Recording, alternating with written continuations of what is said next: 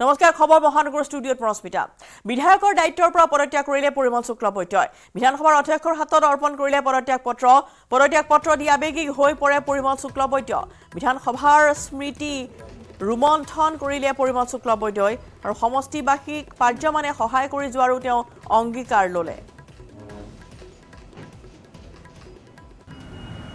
ৰাইজে 5 বছৰৰ কাৰণে পঠাইছে 2 বছৰ আমি তেওঁলোকৰ বিধানসভা ভিত্তিক সেৱা আগবঢ়াব পৰা নাই খুব স্বাভাৱিকভাৱে এই 2 বছৰৰ এটা মনত বিধানসভা ভিত্তিক থাকিব পাৰে বা আছে কিন্তু 5 বছৰৰ কাৰণে লোকসভাটো আমাৰ নিজা সমষ্টি আমাৰ ধলাইও আছে আমাৰ শিলচৰ লোকসভাৰ ভিতৰত চেষ্টা কৰিম যাতে ধুনীয়াকৈ শিলচৰ লোকসভা কেন্দ্ৰৰ পৰম শ্ৰদ্ধা ৰাইজৰ কাৰণে যাতে আমি কাম কৰি যাব পাৰোঁ আৰু খুব স্বাভাৱিকভাৱেই 91ত আহিছিলোঁ এই বিধানসভাৰ মাটি বিধানসভাৰ মানুহ সকলোৱে সহায়তা কৰিলে আৰু 34 বছৰ ধুনীয়াকৈ পাৰ কৰিলে চিলনী চোৰৰ বিৰুদ্ধে কঠোৰ হৈ পৰিছে আৰক্ষী শীঘ্ৰেই আৰক্ষী আৰম্ভ কৰিব বিশেষ অভিযান মহিলাৰ ডিঙিৰ চেইন চোৰৰ বিৰুদ্ধে ল'ব ব্যৱস্থা এই মন্তব্য আৰক্ষী সঞ্চালক প্ৰধান জিপি সিঙৰ অম্বুবাচী নিৰাপত্তাক লৈও প্ৰতিক্ৰিয়া ব্যক্ত কৰিলে জিপি সিঙে এটা স্পেশাল ড্ৰাইভ চলাব লাগে বিশেষভাৱে গুৱাহাটী আৰু অন্যান্য যিখিনি আমাৰ নগৰ অঞ্চল আছে ষ্ট্ৰীট ক্ৰাইমৰ বিৰুদ্ধে ষ্ট্ৰীট ক্ৰাইম মানে হ'ল যে যদি ক'ৰবাত মোবাইল স্নেচিং হৈ আছে মোবাইল থেফ্ট হৈ আছে চেইন স্নেচিং চেইন থেফ্ট হৈ আছে নহ'লে ক'ৰবাত বাৰ্গলাৰী হৈ আছে ঠিক সেইটোৰ আগেইনষ্ট এটা ড্ৰাইভ চলাব লাগে মই ক'ব পাৰোঁ যে যোৱা 15 দিন যেনেকুৱা এটা ড্ৰাইভ মহানগৰ আৰক্ষীয়ে চলাইছে তাৰ এটা পৰিণাম পোৱা গৈছে ষ্ট্ৰীট ক্ৰাইমৰ যিখিনি ফিগাৰ সেইটো কমি আহিছে যোৱা 10 দিন মই আৰক্ষীক বিশেষভাৱে সেইটো বস্তুৰ কাৰণে মই তেওঁলোকক ধন্যবাদ দিছোঁ আৰু লগতে এইটো কৈছোঁ এইটো পাৰ্মানেণ্ট এটা চলি থাকিব লাগে যেটোকে আমাৰ সাধাৰণ নাগৰিক যিখিনি আছে তেখেতসকলে ভাল পায় আৰু তেওঁলোকে এটা নিৰাপত্তা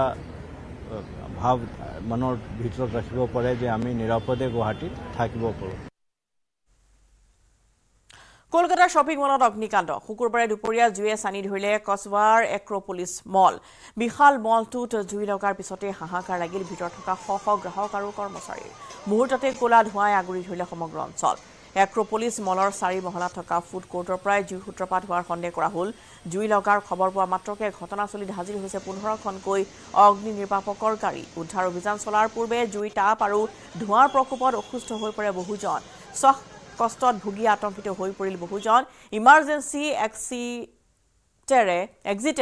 এক্ৰোপলিছ মলৰ পৰা বাহিৰলৈ ওলাই আহিবলৈ সক্ষম হ'ল বহু লোক মলৰ পৰা ওলাই অহা লোকসকলে আশ্ৰয় ল'লে কাষতে থকা গীতাঞ্জলি ষ্টেডিয়ামত এক্ৰোপলিছ মলৰ বিদ্যুৎ সংযোগ বিচ্ছিন্ন কৰি অগ্নিনিৰ্বাপক বাহিনী আৰম্ভ কৰিলে উদ্ধাৰ অভিযানত অগ্নিনিৰ্বাপকৰ দলে ব্যৱহাৰ কৰিলে পৰ্যাপ্ত পৰিমাণৰ অক্সিজেন মাস্ক আনকি জুইৰ মাজত আবদ্ধ হৈ থকা লোকৰ বাবেও অক্সিজেনৰ ব্যৱস্থা কৰিলে অগ্নিনিৰ্বাপকৰ দলে বৰ্তমান যুদ্ধকালীন তৎপৰতাৰে চলি আছে উদ্ধাৰ অভিযান এতিয়ালৈকে পোহৰলৈ অহা নাই কোনো ক্ষয়ক্ষতিৰ খবৰ জুই আৰু ধোঁৱাৰ মাজত আবদ্ধ হৈ থকা লোকসকলক চিৰি দি অগ্নিনিৰ্বাপক বাহিনীয়ে উদ্ধাৰ কৰিলে বহুজনক উল্লেখযোগ্য যে 11 জুনত কলকাতাৰ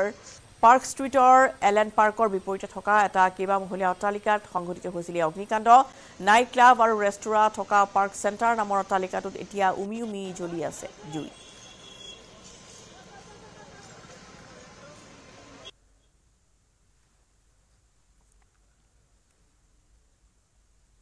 নাহৰকটীয়া জয়পুৰ চাহ বাগিচা ডায়েৰিয়া আৰু কলেৰাৰ ভয়ংকৰ ৰূপ এই পৰ্যন্ত ডায়েৰিয়াত আক্ৰান্ত হৈছে 75 জন কলুক বাগিচাখনত কলেৰাত আক্ৰান্ত হৈছে 10 জন কলেৰাত আক্ৰান্ত হৈ মৃত্যু হৈছে বাগিচাৰ এক দম্পতীৰ উৰিষ্যাৰ ভ্ৰমণৰ পিছতে কেৰালাত আক্ৰান্ত হৈছে 2 গৰাকী আক্ৰান্তসকলক নাহৰকটীয়া সামূহিক চিকিৎসালয়ত চিকিৎসাধীন হৈ আছে উৰিষ্যাৰ পৰা আমাৰ ইয়াত কাম কৰি থকা এহাল মানুহ উৰিষ্যালৈ গৈছিলে উৰিষ্যাৰ পৰা ঘূৰি আহোঁতে তেওঁলোকে ৰাস্তাতে এফেক্টেড হ'ল আৰু এফেক্টেড হৈ আহি ইয়াতে সিৰিয়াছ কণ্ডিশ্যনত পাইছিলেহি ইয়াত প্ৰাথমিক চিকিৎসা দিয়াৰ পিছত আমি নাহৰকটীয়া তালৈ পঠিয়াইছিলোঁ পঠিওৱাৰ পিছত তাতে সেইটো ৰাস্তাতে ডেথ হ'ল সেইটো এতিয়া আমাৰ 10 জন আছে চিকিৎসা হয় এতিয়া তাৰে দুজনৰ অৱস্থাটো অকমান দুৰ্বল এনি ভালে অৱস্থাত আছে কিন্তু অলপ দুৰ্বল হৈ আছে বাকি কিজনৰ অৱস্থা কিন্তু ভাল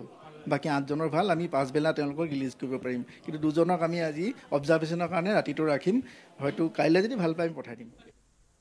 হুজাইত মেলেৰিয়া আৰু ডেংগিৰ আতংক জিলাখনত মেলেৰিয়াৰ আক্ৰান্ত হৈছে 5 জন ডেংগিৰ আক্ৰান্ত হৈছে 16 জন এনকেফেলাইটিছত আক্ৰান্ত 6 জন ইতিমধ্যে চিকিৎসাৰ অন্তত আৰোগ্য হৈছে 28 জন জিলাখনত ডায়েৰিয়াত আক্ৰান্ত হৈ মৃত্যু হৈছে এজন যুৱকৰ জিলাখনত জ্বৰত আক্ৰান্ত হৈছে 50,000 লোকৰ তেজৰ নমুনা পৰীক্ষা সম্পন্ন হৈছে এই কথা জনাই জিলা স্বাস্থ্য বিভাগৰ যুটীয়া সঞ্চালক ডক্টৰ ৰঞ্জু ৰাজখোৱাই মেইনলি আমি আমাৰ গোটেই ডিস্ট্ৰিক্টখনত যিকোনো ফিভাৰ কেছ আমি সাৰ্ভেইলেন্স কৰি আছো বিচাৰি গাঁৱে গাঁৱে আমাৰ ওয়াৰ্কাৰে কাম কৰি আছে আৰু ইতিমধ্যে এতিয়ালৈকে আমাৰ ডিস্ট্ৰিক্টত আমাৰ মেলেৰিয়া চিনাক্ত হৈছে 5টা ডেংগু হৈছে আমাৰ 16টা একিউট এনকেফেলাইটিক সিনড্ৰোম বুলি কয় এটো একচুয়ালি জাপানিজ এনকেফেলাইটিস নহয় একিউট এনকেফেলাইটিক সিনড্ৰোম এনেকুৱা বেমাৰী আমাৰ 6টা হৈছে এই গোটেইখিনি আমাৰ ট্ৰিটমেন্ট কৰি ভাল হৈছে কিন্তু এটা লামাত্ৰ লৰা এটা ডায়েৰিয়া হৈ পেলাই জ্বৰ হৈ পেলাই ঢুকাইছে আৰু বাকি আমি এতিয়া ফ্লাডৰ লগে লগে আমাৰ যিবিলাক ঠাইত আমাৰ ৰিলিফ কেম্প হৈছিল আমি ৰিলিফ কেম্প বিলাকক যাতে আমাৰ কোনো এই ধৰণৰ বেমাৰে আক্ৰমণ কৰিব নোৱাৰে আমি ৰিলিফ কেম্প বিলাকত ফগিং কৰিছো বঙাইগাঁও বিধানসভা সমষ্টিৰ বিধায়ক পদৰ পৰা ফণীভূষণ চৌধুৰী পদত্যাগ বিধানসভাৰ অধ্যক্ষ বিশ্বজিৎ দৈমাৰীৰ হাতত চৌধুৰী দাখিল কৰিলে পদত্যাগ পত্ৰ দাখিল কৰাৰ পূৰ্বে আৱেগিক হৈ পৰিল ফণীভূষণ চৌধুৰী বঙাইগাঁও সমষ্টিৰ বিধায়ক পদ এৰি ভুল কৰিলো নে শুদ্ধ কৰিলো বুলিও কান্দোনত ভাঙি পৰিল সাংসদ ফণীভূষণ চৌধুৰী সাক্ষাৎ কৰিবলৈ গৈছিল অকপদলৰ কেইবাজনো নেতাই বৰপেটাৰ সাংসদ হিচাপে সতীৰ্থক দেখি ৰাষ্ট্ৰীয় ৰাজনীতিত কৰা ফণীভূষণ চৌধুৰী যথেষ্ট আৱেগিক হৈ পৰা পৰিলক্ষিত হয় ৰাইজৰ প্ৰতি যি দায়িত্ব জনসাধাৰণৰ দায়িত্ব পালন কৰিছোঁ আজিৰ দিনটোৰ পৰা বৰপেটা লোকসভা সমষ্টিবাসী ৰাইজৰ যাতে মোৰ ওপৰত থকা যি দায়িত্ব পালন কৰিবৰ কাৰণে তেওঁলোকে মোক আগবঢ়াই দিছে সেই দায়িত্বখিনি যাতে পালন কৰিব পাৰোঁ তাৰ কাৰণে মই নিশ্চয় চেষ্টা কৰিম আৰু মই ভাবোঁ যে চেষ্টা যদি অব্যাহত ৰাখোঁ মই নিশ্চিতভাৱে মই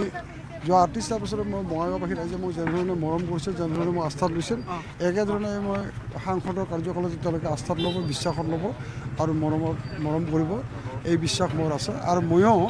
একে সমানুপাতিকভাৱে ময়ো বঙাইগাঁও সমষ্টিবাসী ৰাইজৰ প্ৰতি যাতে পূৰ্বৰ যি সম্পৰ্ক পূৰ্বৰ যি সম্বন্ধ বা পূৰ্বৰ প্ৰতি তেওঁলোকৰ প্ৰতি যি দায়িত্ব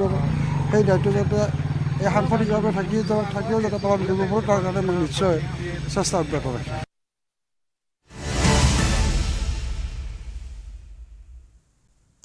ডিব্ৰুগড় কেন্দ্ৰীয় কাৰাগাৰৰ যুৱকৰ মৃত্যুৰ এক নতুন পাগ উন্মোচিত হৈছে পত্নীয়ে দিয়া কেইবা বছৰ পুৰণি পাৰিবাৰিক সংঘাতৰ গোচৰত বামুণবাৰী আৰক্ষীয়ে ঘৰৰ পৰা উঠাই নিছিল টিংখাং লেঙেৰী 2 নম্বৰ গন্ধিয়া পুৰণি গাঁৱৰ শৈলজা বৰগোহাঁইক ইতিমধ্যে কেইবা বছৰ পূৰ্বে পত্নীৰ সৈতে বিবাহ বিচ্ছেদ হৈছে শৈলজা বৰগোহাঁইৰ আদালতত দিবলগীয়া হাজিৰা নিদিয়াৰ বাবে বামুণবাৰী আৰক্ষীয়ে মঙলবাৰে পুৱতি নিশা দুৱাৰ ভাঙি ভিতৰত প্ৰৱেশ কৰি উঠাই নিছিল শৈলজা বৰগোহাঁইক মঙলবাৰে দিনৰ ভাগতে ডিব্ৰুগড় আদালতত হাজিৰ কৰোৱাৰ পিছত সেইদিনাই জেললৈ প্ৰেৰণ কৰে যুৱকজনক বুধবাৰে জামিন লাভ কৰিছিল কাৰাবন্দী যুৱকজনে পৰিয়ালৰ লোক যেতিয়া কাৰাগাৰ চৌহদত উপস্থিত হোৱাৰ পিছতে হুইল চেয়াৰত বহুৱা মৃত যুৱকজনক গতালে পৰিয়ালক শৈলজাৰ পৰিয়ালৰ লোকক যুৱকজন অসুস্থ বুলি কৈছিল কাৰাগাৰ কৰ্তৃপক্ষই কিন্তু পৰিয়ালৰ লোকে মৃতদেহ সমজি ল'বলৈ অমান্তি হোৱা ডিব্ৰুগড় সদৰ থানাৰ ভাৰপ্ৰাপ্ত আৰক্ষী বিষয়া উপস্থিত হৈ মৰণোত্তৰ পৰীক্ষাৰ বাবে প্ৰেৰণ কৰে মৃতদেহটো কিন্তু আশ্চৰ্যজনকভাৱে মৰণোত্তৰ পৰীক্ষাৰ প্ৰেৰণৰ সময়ছোৱাত ঘটনাস্থলীত উপস্থিত নাছিল দণ্ডাধীশ ঘটনাৰ উচিত তদন্ত আৰু দোষীক শাস্তিৰ দাবী জনালে ভুক্তভোগী পৰিয়ালে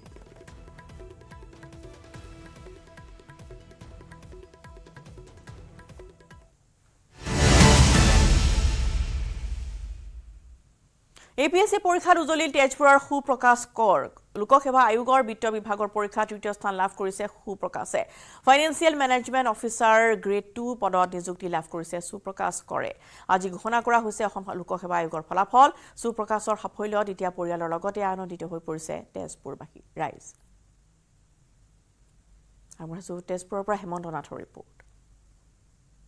ইতিমধ্যে ঘোষণা কৰা হৈছে অসম লোকসেৱা আয়োগৰ পৰীক্ষাৰ ফলাফল আৰু অসম লোকসেৱা আয়োগৰ যি বিত্ত বিভাগৰ ফলাফল সেই ফলাফল অনুসৰি তৃতীয় বিভাগত স্থান দখল কৰি তেজপুৰলৈ গৌৰৱ কঢ়িয়াই আনিছে সুপ্ৰকাশ কৰ। আমি উপস্থিত আছোঁ সেইজন কীৰ্তিমানৰ বাসগৃহত, তেজপুৰ গাঁৱৰাণপট্টি নিবাসী, তেজপুৰ গাঁৱৰাণপট্টিৰ 14 নম্বৰ বাসিন্দা নাৰায়ণ চন্দ্ৰ কৰ আৰু ৰুমি কৰৰ পুত্ৰ সুকুমাৰ কৰে ঘোষণা কৰা যি ফলাফল, সেই ফলাফল অনুসৰি তেওঁ তৃতীয় স্থান দখল কৰিবলৈ সক্ষম হৈছে। মই পোনে পোনে তেওঁৰ কাষলৈকে আহিব বিচাৰিছোঁ। তোমাক অভিনন্দন জনাইছোঁ। Thank U. কি ক'বা এই কৃতিত্বৰ বাবে, কেনে অনুভৱ হৈছে আৰু কৃতিত্বৰ বাবে কাক তুমি ক্ৰেডিট দিবা? বহুত ভাল লাগিছে। অবভিয়াছলি এজন এছপিৰেণ্টে যেতিয়া ৰিজাল্টটো এনেকৈ পায় বহুত ভাল লাগে। আৰু তাৰ ক্ৰেডিট নিজৰ হাৰ্ডৱৰ্ক আছে, লগত ফেমিলিৰ ছাপৰ্ট, বন্ধুসকলৰ ছাপৰ্ট আৰু ভগৱানৰ ছাপৰ্ট এইটো লাগিবই। যেতিয়া চব বস্তু একেলগে তেতিয়া আপোনাৰ মানে হাৰ্ডৱৰ্কটোৰ ৰিজাল্টটো আপুনি চাবই, মানে পাবই। হয়, নিশ্চিতভাৱে মই সুপ্ৰকাশৰ কাষলৈ আহিম। পিতৃ যিহেতু আছে, মই আপোনাৰ অনুভৱ জানিব বিচাৰিম। কি ক'ব পুত্ৰৰ সাফল্য? বহুত পৰিশ্ৰম কৰিছে চকুৰ আগত। মোৰ জীৱনত মই নিজে ইমান পৰিশ্ৰম কৰা নাই। যদিও মই চাকৰি কৰিছিলোঁ, কষ্ট কৰিছিলোঁ, একেবাৰে গৰীবৰ পৰা মই হয়, নিশ্চিতভাৱে মই মাতৃ কাষলৈ আহিব বিচাৰিছোঁ। কি ক'ব পুত্ৰৰ সফলতাত? মানে কঠোৰ পৰিশ্ৰম, ইমান পৰিশ্ৰম কৰিছে, মোৰ নিজৰ বেয়া লাগি গৈছে ইয়াৰ পৰিশ্ৰম চাই। আৰু আজি ভাল ফলাফল? আজি এইটোৰ ফল পালে আৰু ৰিজাল্ট পালে, পৰিশ্ৰমৰ ৰিজাল্ট পালে আজি। নিশ্চিতভাৱে কঠোৰ পৰিশ্ৰম কৰিবই লাগিব। আৰু লোকসেৱা আয়োগৰ এটা পূৰ্বৰ যি দুৰ্নাম আছিল, এতিয়া তুমি নিজে অৱতীৰ্ণ হৈছা, কেনে দেখিছা? আগৰ মানে এইবোৰ যোনবোৰ বস্তু মানে আমি কথা বাৰ্তা শুনো, সেইটো নাজানো কিমানখিনি তেতিয়া, কাৰণ মই প্ৰিপেৰেশ্যন কৰাও নাছিলোঁ এইটো লাইনত। কিন্তু এতিয়া বৰ্তমান এইবোৰ নাই। এইবোৰ এতিয়াতো বহুত ট্ৰেন্সপাৰেণ্ট হয়, মানে সময় হিচাপে কেলেণ্ডাৰ ওলাই দিয়ে, এক্সামো কেলেণ্ডাৰ মতে হয়। তো এতিয়া ট্ৰেন্সপাৰেণ্ট হয় চব বস্তু এতিয়া। তো এতিয়া মই এক্সাম দিছোঁ, মোৰ লগৰো কিছুমান দিছে যোনে পাইছে। তো মই নাভাবোঁ যে এতিয়া কোনো ধৰণৰ প্ৰব্লেমছ আছে। হয়, নিশ্চিতভাৱে অধিক যি পৰিশ্ৰম, সেই পৰিশ্ৰমৰ ফল তেওঁ লাভ কৰিছে সুকুমাৰে।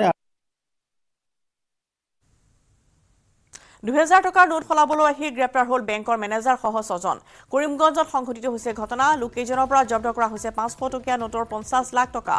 গ্ৰেপ্তাৰ কৰা হৈছে হাইলাকান্দি কানাড়া বেংকৰ মেনেজাৰ য়শৰাজ ডেকাক। গ্ৰেপ্তাৰ কৰা হৈছে ঋণ বিষয়া সিংলাল মোহন, ৰকিবুল হাছান নামৰ লোককেইজনক। গ্ৰেপ্তাৰ কৰা হৈছে দীপজ্যোতি বেজবৰুৱা, আনোৱাৰ হুছেইন লস্কৰ, মহম্মদ শৰীফুল আলম খান নামৰ আন 3 জনকো। 25% কমিছনৰ বিনিময়ত 2000 টকীয়া নোটৰ 2 কোটি টকা সৰকাবলৈ বা সলাবলৈ ৰাতাবাৰীলৈ আহিছিল বেংকৰ মেনেজাৰ আৰু ঋণ বিষয়াজন। আনফালে নোট লৈ সাজু আছিল বৰপেটা, নলবাৰী আৰু হাইলাকান্দিৰ পৰা অহা দালাল কেইটা।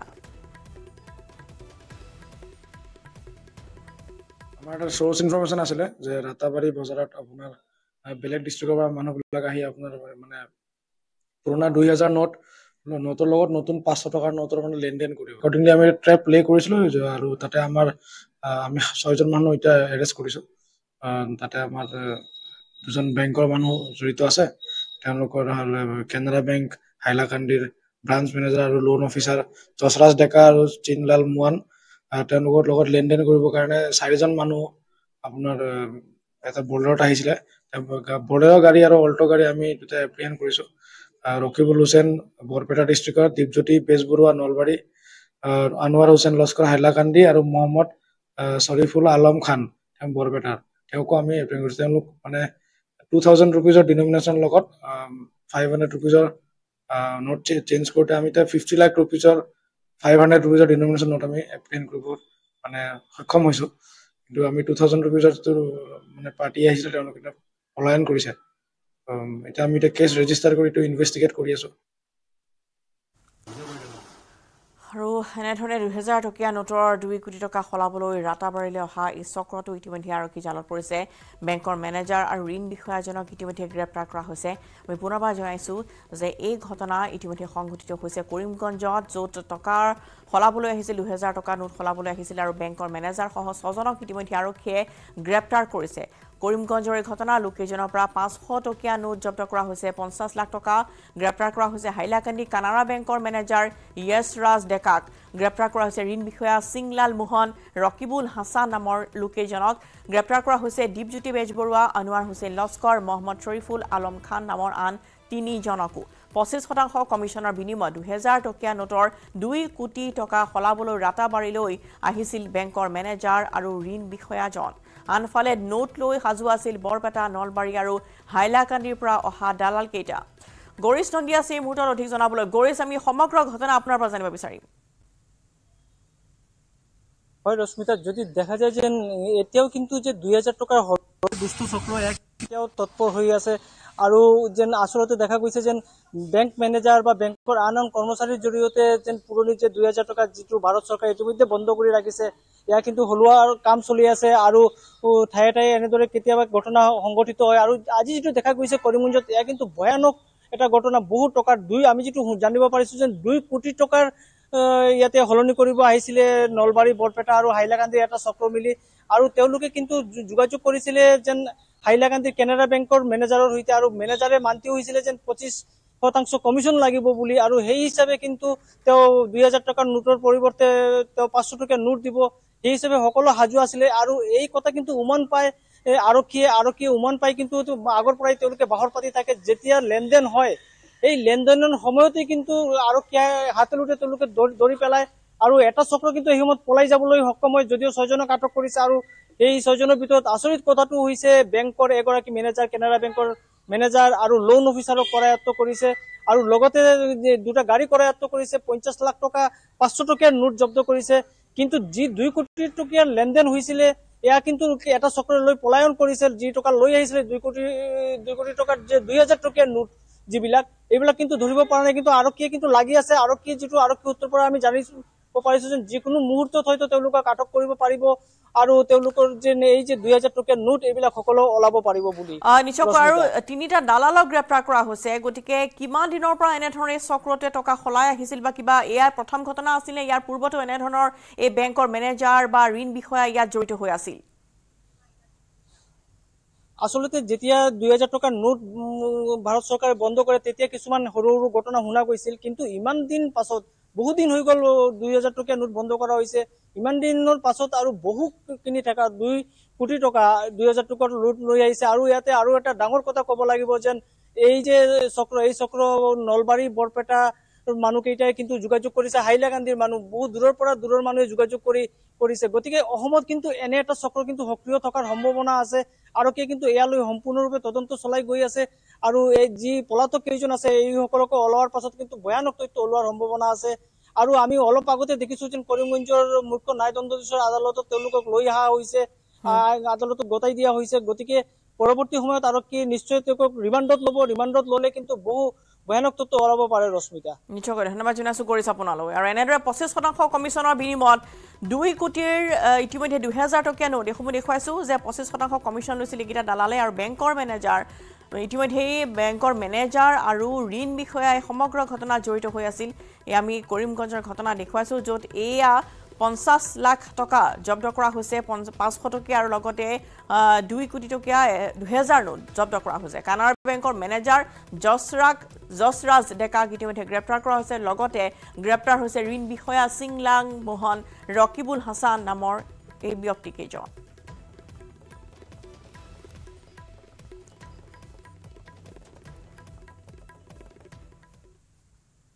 হানি ট্ৰেপিং চক্ৰ সন্দৰ্ভত ডিচিপি ষ্টৰ মন্তব্য বেলতলা সাৰ্ভেৰ এটা ভাড়াঘৰৰ পৰা চলিছিল হানি ট্ৰেপিং চক্ৰ 12 জুনত ৰুজু কৰা হৈছিল গোচৰ 4 গৰাকী মহিলা 2 জন পুৰুষক কৰায়ত্ব কৰা হৈছে বহু লোকক প্ৰবঞ্চনাৰ অভিযোগ উঠিছে চক্ৰটোৰ বিৰুদ্ধে অভিযোগৰ ভিত্তিত ইতিমধ্যে তদন্ত আৰম্ভ হৈছে বৰ্তমান ন্যায় জিম্মালৈ প্ৰেৰণ কৰা হৈছে আটাইকেইটা ব্যক্তিকে নিশা 12 তাৰিখে ওসি দিছপুৰৰ নেতৃত্বত এটা দলে বেলতলা সাৰ্ভেৰ এটা ভাড়াঘৰৰ পৰা হানি ট্ৰেপিং চক্ৰৰ লগত জড়িত 4 জনী মহিলা আৰু 2 জন পুৰুষক কৰায়ত্ব কৰে আৰু তেওঁলোকে বিভিন্ন মানুহক প্ৰলোভিত কৰি মানে ঠগাৰ আৰু পইচা সৰকাৰ কৰাৰ চেষ্টা কৰিছিলে এনেকুৱা এটা কমপ্লেইন পাইছিলোঁ সেই কমপ্লেইনটোৰ ওপৰত ভিত্তি কৰি আমাৰ তদন্ত আৰম্ভ হৈছিলে এতিয়া এই সংক্ৰান্তত দিছপুৰ থানাত এটা মুং ৰুজু হৈছে কেছ ৰুজু হৈছে সেইটো তদন্ত চলি আছে তদন্তকালত তেওঁলোকক জেললৈ পঠোৱা হৈছে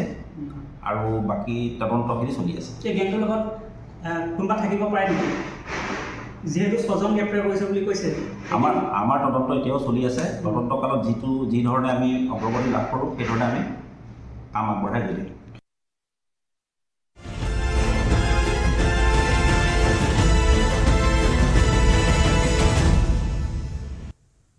মহানগৰীৰ মোবাইল মেলা আৰক্ষী আয়ুক্তৰ কাৰ্যালয় চুৰি মোবাইল আৰু লেপটপৰ মেলা বহিছে জব্দ কৰা 700ৰো অধিক মোবাইল আৰু 16টা লেপটপ জব্দ কৰিছিল আৰক্ষীয়ে মহানগৰীৰ বিভিন্ন প্ৰান্তৰ পৰা জব্দ হৈছিল মোবাইল আৰু লেপটপসমূহ চুৰি হোৱা মোবাইল বিচাৰি আৰক্ষী আয়ুক্তৰ কাৰ্যালয়ত ভিৰ কৰে বহুজনে উপযুক্ত প্ৰমাণ দি লৈ যাবলৈ কোৱা হ'ল নিজৰ মোবাইল আৰু লেপটপক যদি আপোনাৰ হাতত উপযুক্ত তথ্য প্ৰমাণ আছে তেতিয়াহলে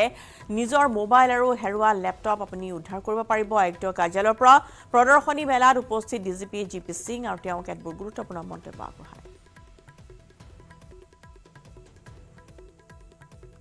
মহানগৰ আৰক্ষীৰ আয়ুক্তৰ যেটো এটা প্ৰচেষ্টা যিখিনি আমাৰ যোৱা 2-3 মাহৰ ভিতৰত মোবাইল হেৰাইছিলে চুৰি হৈছিলে সেইটোৰ ভিতৰত যিখিনি আমি ৰিকভাৰ কৰিছো ৰিকভাৰ কৰা মোবাইলখিনি আজি আমি ইয়াত আনিছো যিখিনি মানুহৰ মোবাইল হেৰাইছে নে চুৰি হৈছে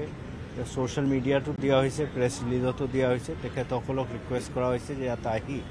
তেওঁলোকে যদি কিবা এটা ৰিচিট দেখাব পাৰে নহলে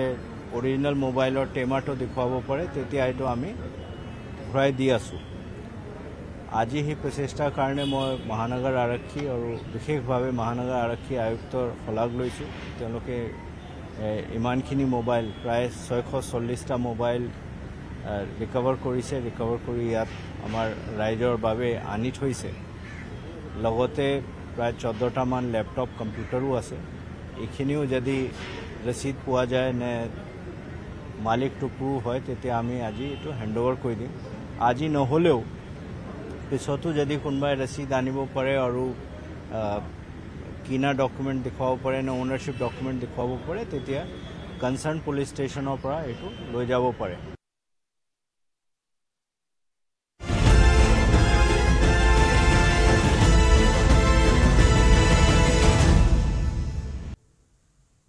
নামৰূপত 25 মেগাৱাটৰ সৌৰ শক্তি প্ৰকল্পৰ আধাৰশিলা স্থাপন কৰে মুখ্যমন্ত্ৰী হিমন্ত বিশ্ব শৰ্মাই 115 কোটি টকা ব্যয় সাপেক্ষে নিৰ্মাণ হ'বলগীয়া এই সৌৰ শক্তি প্ৰকল্পটো নিৰ্মাণ সম্পূৰ্ণ হ'লেই বছৰি 50 মিলিয়ন ইউনিট বিদ্যুৎ উৎপন্ন হ'ব প্ৰকল্প অইল আৰু অসম শক্তি উৎপাদন নিগমৰ যৌথ company APGCL oil green power লিমিটেডৰ দ্বাৰা নিৰ্মাণ কৰা হ'ব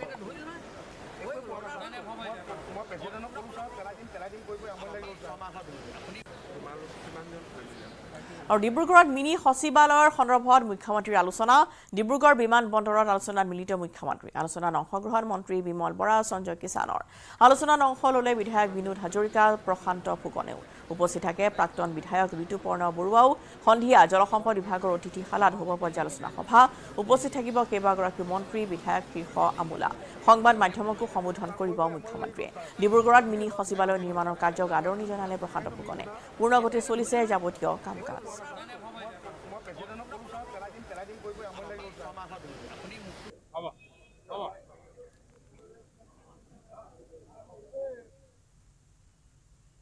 কৃষকৰ স্বপ্ন ভংগ কৰিছে এটা কোল্ড ষ্টৰেজে ধ্বংসৰ গৰাহত উদালগুৰি লালপুলস্থিত কোল্ড ষ্টৰেজ সম্পূৰ্ণৰূপে বিকল হৈ পৰিছে কোল্ড ষ্টৰেজটো এবছৰ চলাৰ পিছতে বন্ধ হৈ পৰে 5 কোটি টকীয়া প্ৰকল্পটো বিকল হৈ পৰা প্ৰকল্পটোৰ আচবাবসমূহো লুটি নিলে চুৰে 640 টন কেঁচা সামগ্ৰী ৰাখিব পৰা প্ৰকল্পটো উজ্জীৱিত কৰাৰ দাবী জনাইছে কৃষকে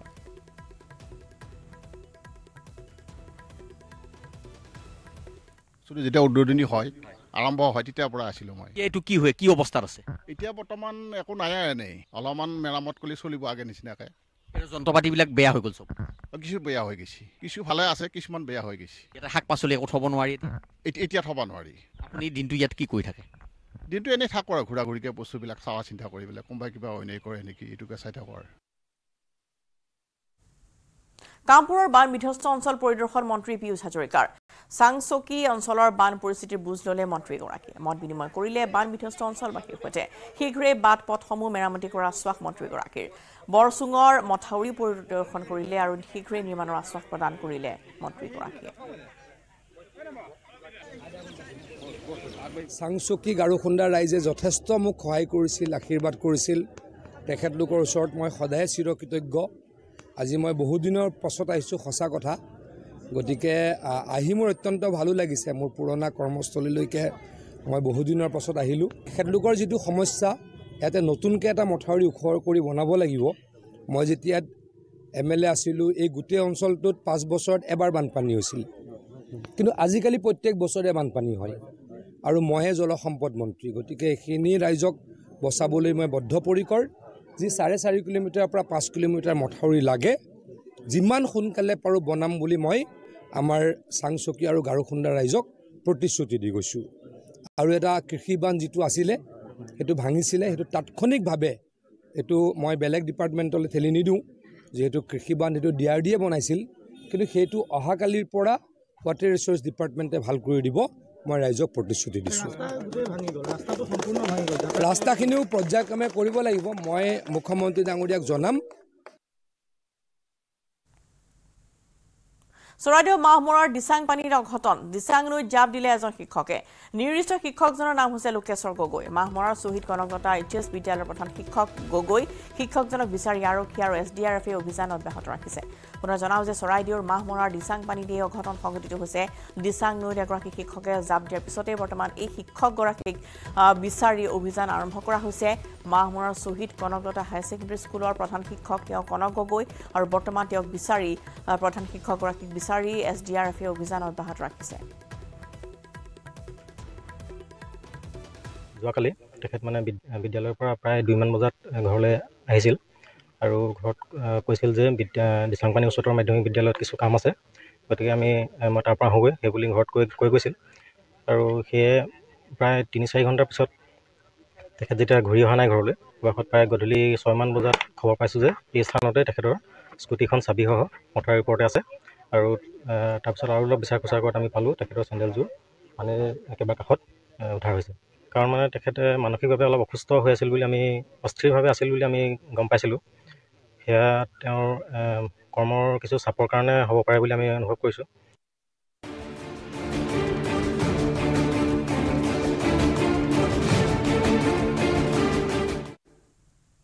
সংসদীয় ৰাজনীতিৰ প্ৰিয়ংকা গান্ধী হ'ব পাৰে ৱাইনাৰ সমষ্টিৰ কংগ্ৰেছ প্ৰাৰ্থী প্ৰিয়ংকা এইবাৰ নিৰ্বাচনী ৰাজনীতিত প্ৰৱেশ কৰি ৱাইনাৰ ৰাহুল গান্ধীৰ উত্তৰসূৰী হোৱাৰ সম্ভাৱনাই দেখা দিছে এইবাৰ লোকসভা নিৰ্বাচনত দুখন আসনতে জয়লাভ কৰাৰ পৰিপ্ৰেক্ষিতত ৰাহুল গান্ধীয়ে যিকোনো এখন আসন শীঘ্ৰেই এৰিব লাগিব ৰায়বেৰেলী অথবা ৱাইনাৰ যিকোনো এখন আসন ৰাহুল গান্ধীয়ে এৰিব লাগিব সংবিধান অনুসৰি দুখন আসনতে জয়লাভ কৰিলে 14 দিনৰ ভিতৰত এখন আসন এৰাটো বাধ্যতামূলক দুখন আসনৰ এখনত পদত্যাগ নকৰিলে দুইখন আসনেই হেৰুৱাব লাগিব সেই অনুসৰি 17 জুনৰ পূৰ্বে ৰাহুল গান্ধীয়ে যিকোনো এখন আসন এৰিব লাগিব ৰাহুল গান্ধীয়ে ৱাইনাৰ আসনখন এৰাৰ সম্ভাৱনাই অধিক কাৰণ ৰাহুল গান্ধী এইবাৰ সোনিয়া গান্ধীৰ উত্তৰসূৰী হিচাপে ৰায়বেৰেলীৰ পৰা প্ৰতিদ্বন্দ্বিতা কৰিছিল গান্ধী পৰিয়ালৰ দুৰ্গ পৰিচিত ৰায়বেৰেলীৰ আসনখন নেৰাৰ সম্ভাৱনাই অধিক লক্ষণীয়ভাৱে 4 জুনৰ নিৰ্বাচনৰ ফলাফল ঘোষণাৰ পিছত প্ৰথমবাৰলৈ 12 জুনত ৰাহুল গান্ধীয়ে ৱাইনাৰ ভ্ৰমণ কৰিছিল আৰু ৱাইনাৰ ভ্ৰমণৰ সময়ছোৱাতে সমষ্টিবাসীক ৰাহুলে কৈছিল ৰায়বেৰেলী ৱাইনাৰক লৈ হোৱা উভয় সংকটৰ কথা উভয় সমষ্টিবাসী আনন্দিত হোৱাকৈ সিদ্ধান্ত ল'ব বুলিও প্ৰকাশ কৰিছিল ৰাহুল গান্ধীয়ে আৰু এই কথাৰে ৰাহুল গান্ধীয়ে ৱাইনাৰত প্ৰিয়ংকা গান্ধীয়ে প্ৰতিদ্বন্দ্বিতা কৰাৰ ইংগিতকে দিছিল ভগ্নীৰ জনপ্ৰিয়তাৰ কথা ক'বলৈ গৈ ৰাহুল গান্ধীয়ে কৈছিল বাৰাণসীত নৰেন্দ্ৰ মোদীৰ বিৰুদ্ধে প্ৰিয়ংকা গান্ধীয়ে প্ৰতিদ্বন্দ্বিতা কৰা হ'লে প্ৰিয়ংকাই 2 লাখৰো অধিক ভোটত জয়লাভ কৰিলে হয় ৰাহুল গান্ধীয়ে এইবাৰ ৱাইনাৰত 3.64 লাখ ভোটৰ ব্যৱধানত জয়লাভ কৰিছিল একেদৰে ৰায়বেৰেলীত ৰাহুলে জয়লাভ কৰিছিল 3,90,000 ভোটৰ ব্যৱধানত সংখ্যালঘু বসতি প্ৰধান ৱাইনাৰত কংগ্ৰেছ প্ৰাৰ্থীৰ জয়ৰ সম্ভাৱনাই অধিক সেয়েহে ৱাইনাৰ উপ নিৰ্বাচনত প্ৰিয়ংকা গান্ধীয়ে প্ৰতিদ্বন্দ্বিতা কৰাৰ সম্ভাৱনা গাঢ় হৈ উঠিছে কংগ্ৰেছ সভাপতি মল্লিকাৰ্জুন খৰগেও নিৰ্বাচনী ৰাজনীতিত প্ৰৱেশ কৰিবলৈ প্ৰিয়ংকা গান্ধীক আহ্বান জনাইছে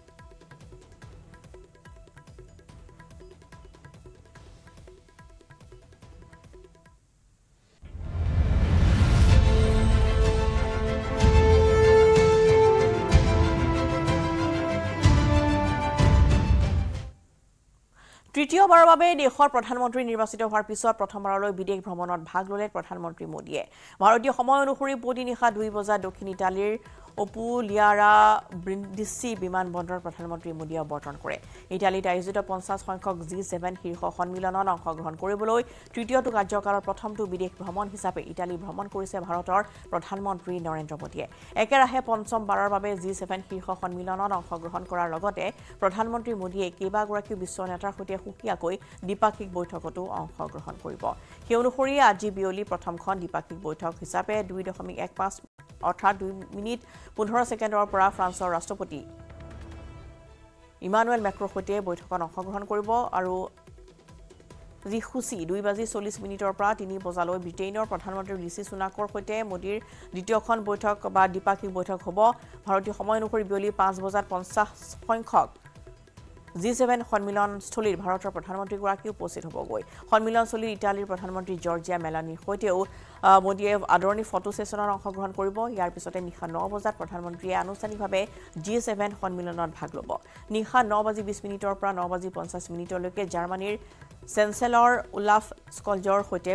বৈঠকত মিলিত হ'ব বৈঠকৰ পিছতে 10:10 পৰ্যন্ত প্ৰধানমন্ত্ৰী ইটালীৰ প্ৰধানমন্ত্ৰী জৰ্জিয়া মেলানিৰ সৈতে বৈঠকত ভাগ লোৱাৰ লগতে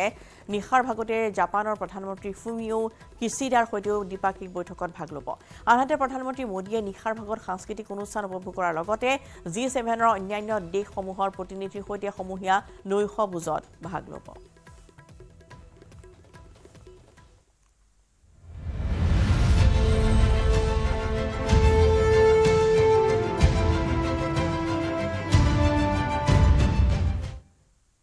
মৃত্যুৱে যাক হাৰ মনাব পৰা নাই বুকুত 70টা গ্ৰেনেডৰ স্প্লিন্টাৰ লৈ অদম্য উৎসাহেৰে জীয়াই আছে এজন অক্লান্ত সৈনিক বিগত 24 বছৰ ধৰি মৃত্যু যন্ত্ৰণা লৈ কৰি গৈছে দেশৰ সেৱা ভাৰতৰ অন্যতম দুৰ্ধৰ্ষ নিৰাপত্তা সংস্থা মাৰ্কজৰ বিষয়া মৃত্যুঞ্জয় কোমোডৰ ভৰুণ সিং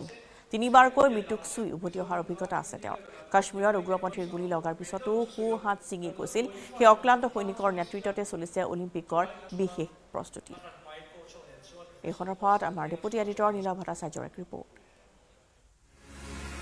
ভাৰতীয় নৌসেনাৰ এক দুৰ্ধৰ্ষ সেনা হ'ল মাৰ্কছক হয়তো বহুতে একেবাৰে কাষৰ পৰা দেখা নাই আৰু লগতে এনেকুৱা এজন ব্যক্তি যি অকল মাৰ্কছেই নহয় তেওঁ নিজে মৃত্যুক দুবাৰ জয় কৰিছে প্ৰায় মৃত বুলিয়ে ঘোষণা কৰা হৈছিল দুবাৰকৈ আকৌ জি আহিছে আকৌ সেনাত আকৌ ভাৰতক সেৱা আগবঢ়াবলৈ ওলাই আহিছে মোৰ সৈতে আছে কমোডৰ ভৰুণ সিং সৌৰচক্ৰ আৰু মাৰ্কছৰ এক দুৰ্ধৰ্ষ সেনা কাশ্মীৰত তেখেতৰ বিশেষ অভিজ্ঞতা सबसे पहले welcome to our show sir It's a privilege to have a Marcos, a person who has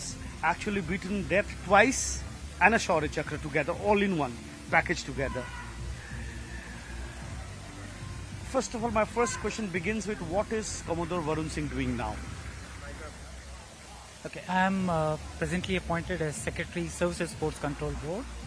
and I am basically conducting the Inter-Services Championship, selecting the services team and fielding them in national championships and national events. That's my primary role. ये हो गया sports का section में, लेकिन आपका नाम जब भी कोई पढ़े सुने या बात करे तो यही बात होता है कि आपने मौत को 2 बार मार दिया है। ऐसे सिनेमा का डायलॉग है कि मौत को छू के टक करके निकल आ सकता हूं मैं, अब 2 बार ही छू के ऐसा टक करके निकल के आ गए हैं। तो सबसे पहली बार कश्मीर वाला बारे में जानना चाहेंगे कि क्या हुआ था। वो तो सब पढ़े हैं, फिर भी आपके जुबानी कि क्या हुआ था, कितने नजदीक थे मौत का और कैसे लौट के आए। It's 3rd May 2000. The story began there. I was posted in Kashmir. We had an end, and finally, after a lot of cordon search, and finally the mission had to be completed before sunset. It was a endeavored decision. It was a considered decision to move in and rattle out these terrorists who were there inside. It was a long process, started right in the morning and probably was culminating during the sunset. Had to move in, and suddenly from a cow shed which was left unattended, these 2 terrorists came out, but luckily I was in a position where they were right in front of me, but they could not see me. I fired, they fell, but one of the falling bullets came and hit my grenade, which got shattered. हाथ में जो grenade था, body में जो grenade था, waste में जो हम लगा के रखते हैं, वो splintered off हो गया, and almost more than 70 splinters. They tore my right chest, my right lung, and one of them. मतलब अगर दिखाना चाहे तो यहाँ ग्रेनेड था, या ग्रेनेड पे गोली लगा और गोली मतलब वो एक्सप्लोड हो गया निकल गई और सारे ग्रेनेड यहाँ ग्रेनेड की स्प्लिंटर सारे मतलब 70-75 ग्रेनेड पूरे आपके इस पूरे एरिया में। The only one which was hurting was one which went into the heart. छाती पे भी लगा था, एक हार्ट पे था, बाकी सब तो अंदर थे ही जिसको हम निकाल नहीं सकते थे। हाथ मेरा 2 पीस में पड़ा हुआ था, केवल स्किन और नर्व से जुड़ा हुआ था। ये हाथ पूरा अलग हो गया, मेरा अलग हो गया था, केवल स्किन से जुड़ा हुआ था। मतलब मैं कुछ उठा नहीं पाता, हाथ मेरा बेकार हो गया था। तो उस परिस्थिति में and finally things settle down. But I'm very sure my initial engagement.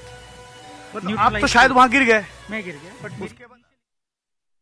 এইটো মাইথান ষ্টিল নহয়। ওচৰ চুবুৰীয়াসকলে লগাই